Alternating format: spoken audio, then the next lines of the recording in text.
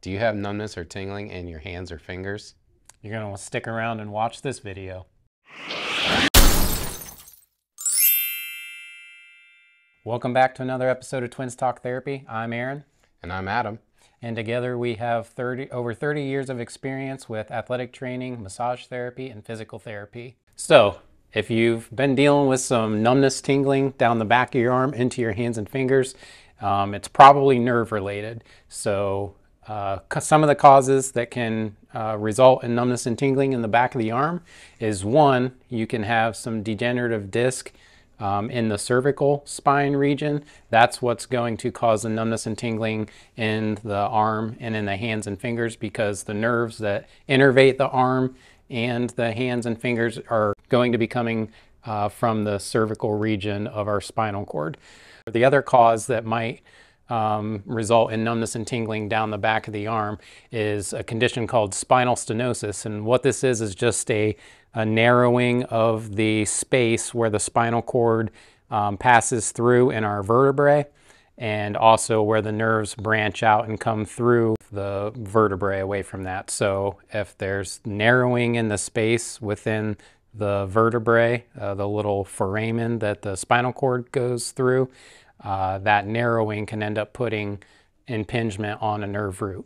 What we want to focus on today is one of the other causes of numbness and tingling down the arm and the hand and into the fingers, and that is nerve entrapment that can be caused from tight muscles that the nerve passes through throughout the back of the arm. So we're going to be talking about nerve gliding and nerve tension or exercises that can help mobilize the nerves in the back of the arm down into the hands and fingers to help alleviate some of that numbness and tingling. All right, guys, so I'm going to go over some nerve flossing techniques for the three nerves that innervate your hand and fingers. And when we want to do these, we have two phases. We have nerve flossing, which picture flossing your teeth. We're going to stretch one end and then the other. So we're flossing the nerve back and forth through our muscle tissue. Second is tensioning, so we're going to pull on both ends of the nerve at the same time, creating tension. So first, you start with flossing to loosen the nerve up. First nerve we're going to talk about is the radial nerve that runs down this side of the arm into the thumb and the pointer finger. And to do that, you're going to grasp your thumb in your fist and close it. You're going to tip your wrist down towards the pinky. You're going to internally rotate thumb down your arm. Then you're going to go out to the side to abduct your arm and then sink your armpit towards the floor. That's going to get the distal end of the radial nerve by your fingers. So you do that, you create tension there and you'll feel it. Then you relax down by your side and then take your opposite ear to opposite shoulder and you're stretching the end of the nerve that comes off your spinal cord. So this is the proximal end, distal end, and you're going back and forth. Bring your head back to neutral, internally rotate, abduct, sink your arm, grasping that thumb, tilting that wrist down.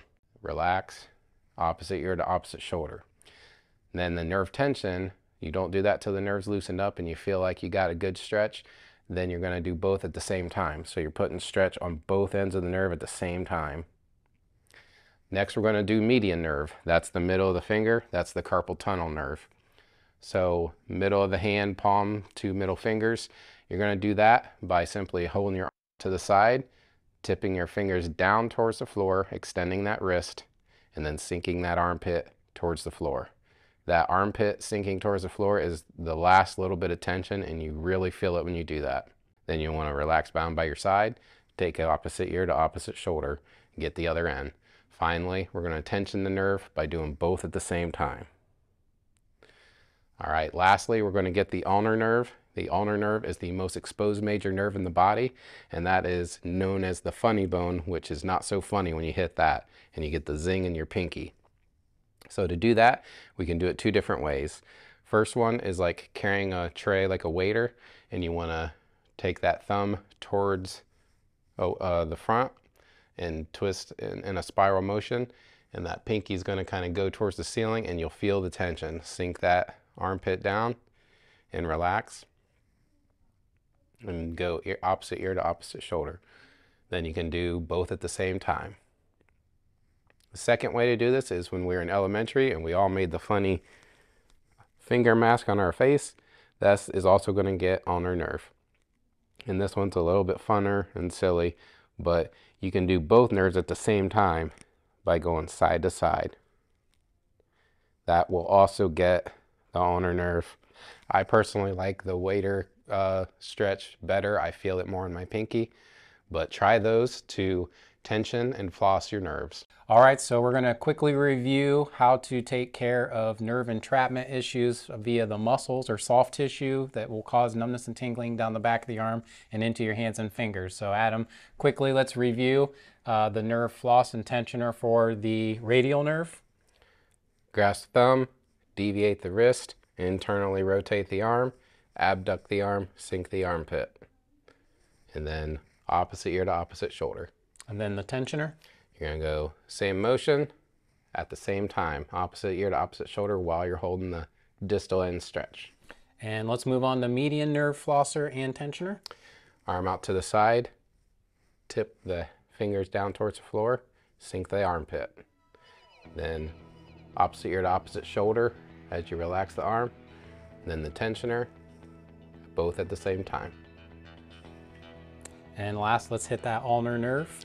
You're going to carry that tray, internally rotate, sink the armpit, and you're going to relax, opposite ear to opposite shoulder, and then the tension it. You're going to same motion at the same time as the other one. So we hope that this helps with any type of nerve entrapment issues you might be experiencing. As always, please like, subscribe to our channel, hit the notification bell to get notified when we release a new video. If you have any comments or questions, leave them below this video or email us at twinstalktherapy@gmail.com and we'll be happy to answer them for you. And that wraps up this video, Adam. Got anything else to add? That's it. Thanks for watching and we'll see you next time. See ya.